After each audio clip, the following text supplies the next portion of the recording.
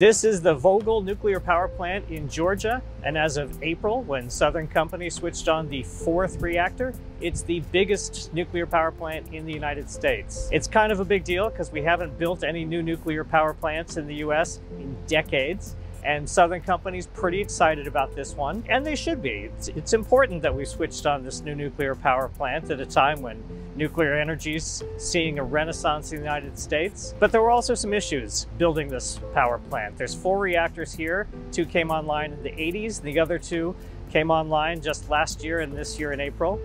And there are 7 years behind schedule, over budget.